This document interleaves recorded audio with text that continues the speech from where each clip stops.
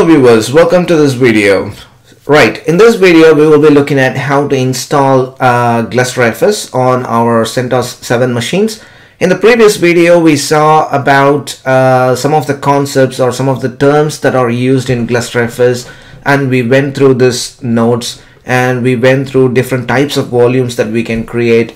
And in this video it's purely about how to install different components of GlusterFS on your CentOS 7 machines. So for this video I've got three machines: Gluster 1, Gluster 2 and Gluster client. So all are just basic CentOS 7 machines. I haven't installed any additional packages or anything.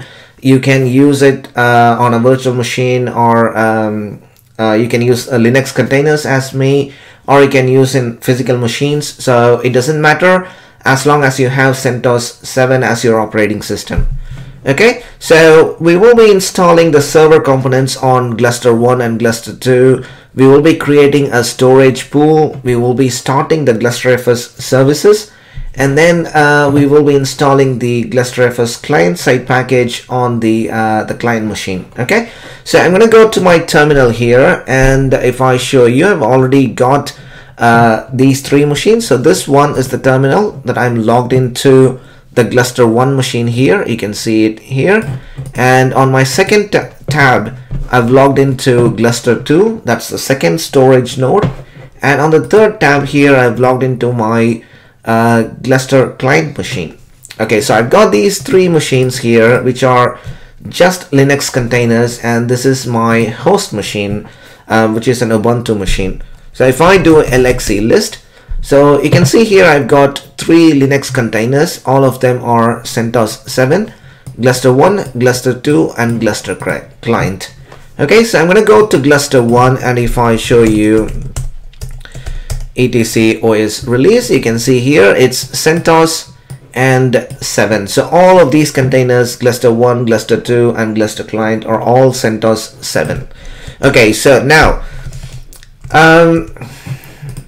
we are going to set up Gluster 1 and Gluster 2, and the package we will be needing is GlusterFS server.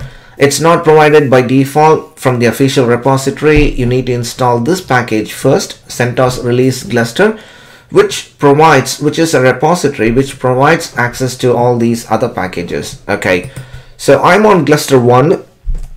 I'm going to install CentOS release Gluster. Okay, so that's installed, and now it would have created a new repository file in etc yum.repos.d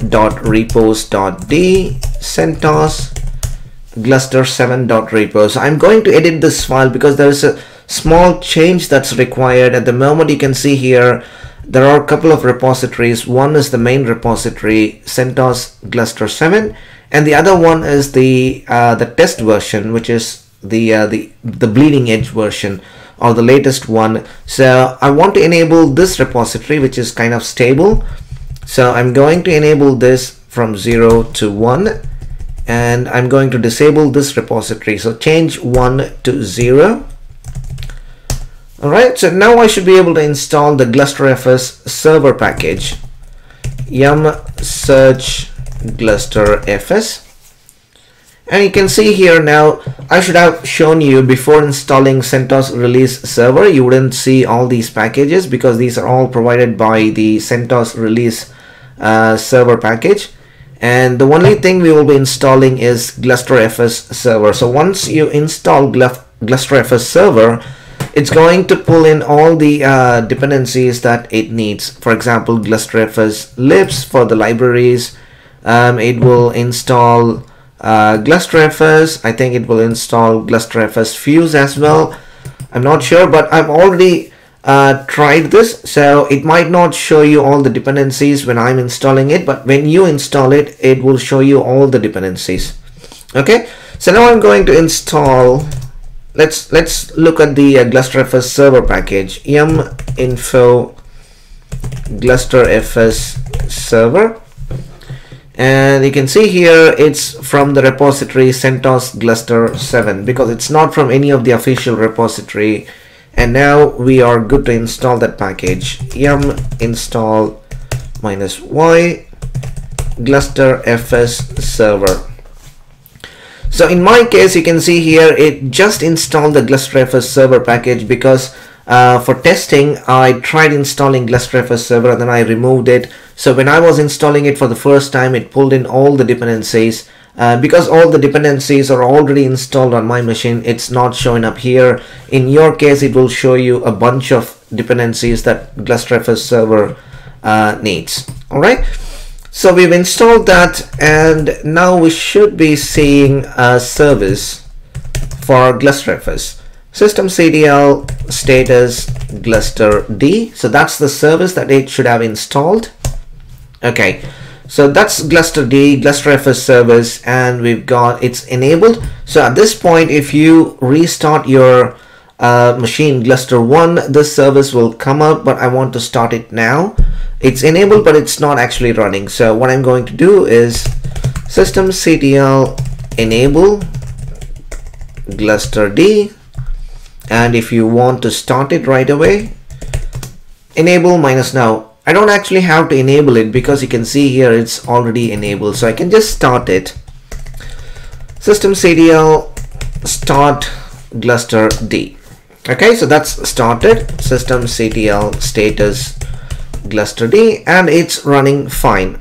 All right, so the next thing I'm going to do is that's all it's required on the first storage node. So we've completed our work on gluster1. So now I'm going to go to gluster2 and do all the same process again.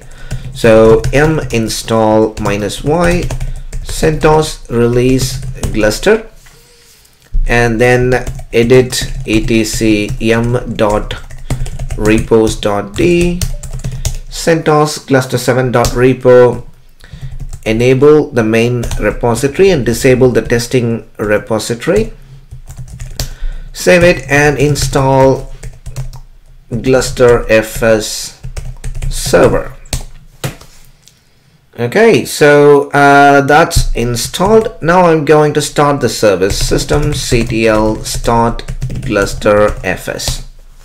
Sorry, it's glusterd. systemctl status glusterd. glusterd is running. I don't have any firewall enabled, so I don't have to worry about any ports. Okay, so we are done with gluster1 and gluster2. So now these two are independent nodes. They don't know about each other, right? So gluster1, we've installed the GlusterFS server package. We started the service.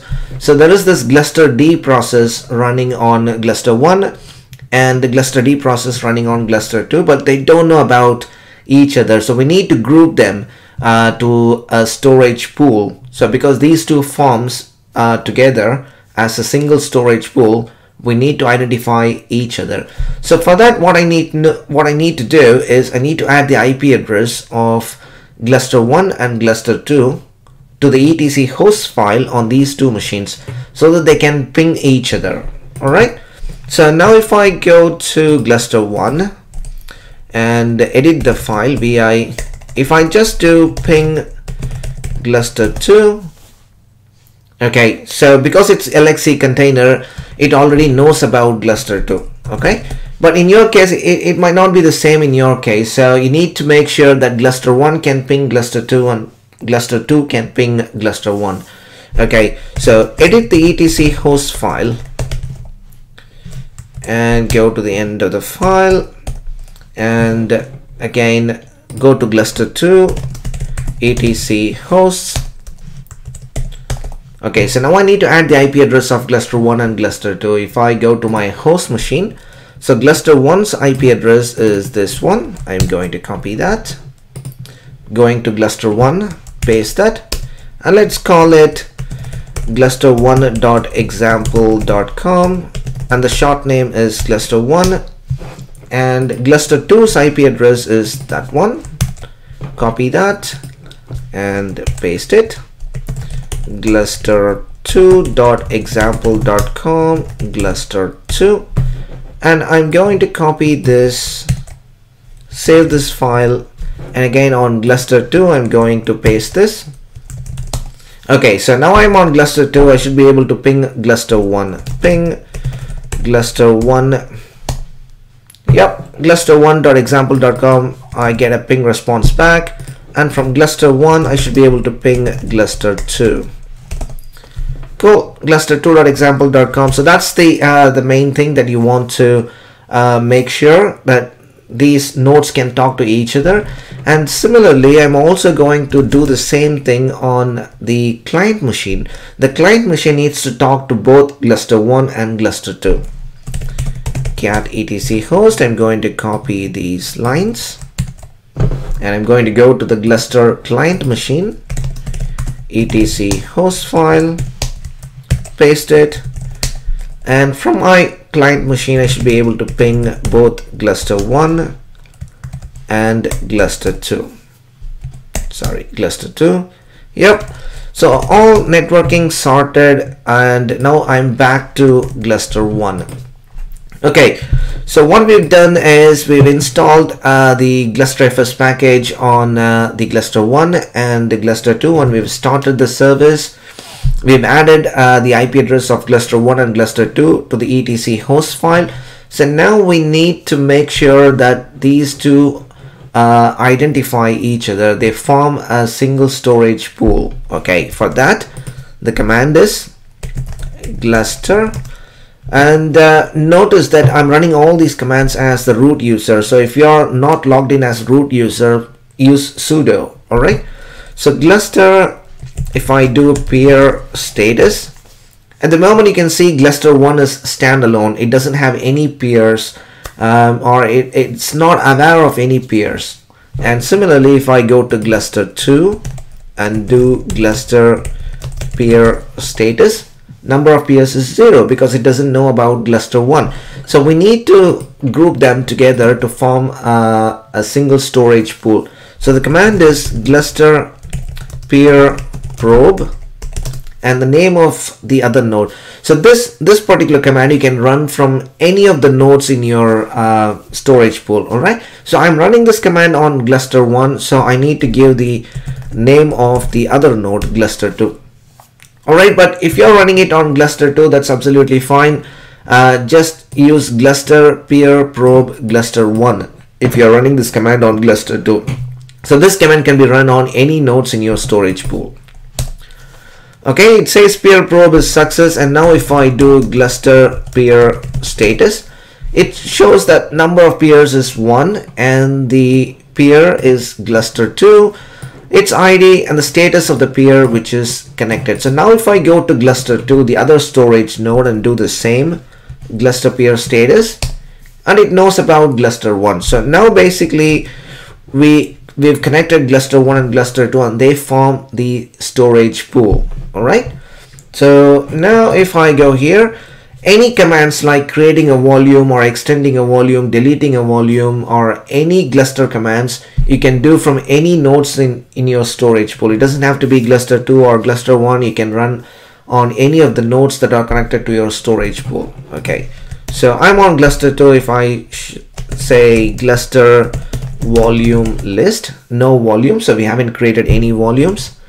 So we will be creating the volume here, and we can either create the brick directly and use it when creating the volume, or we can just directly create a volume that will create a brick for us.